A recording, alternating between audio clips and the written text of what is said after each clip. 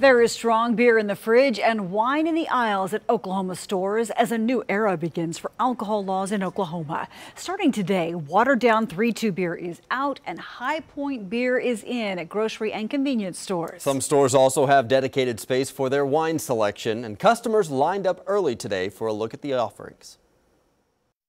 That's pretty wild, really.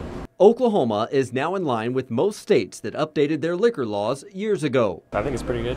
I like stronger beer. Previous state law allowed liquor stores to sell wine and strong beer, but they couldn't be sold cold. We had to buy huge coolers and rearrange the store. We did a lot of rearranging. Before today, only liquor stores could sell wine, but now grocery and convenience stores can sell it 7 days a week. Reesers hired 5 wine stewards to help customers with selections and the buying process. But Ayers says they're not worried about the bigger stores because they have a regular clientele. We have such a unique selection. If you go down our wine aisle, you'll find your common name brand, but you'll also find things from South Africa, wines from Spain.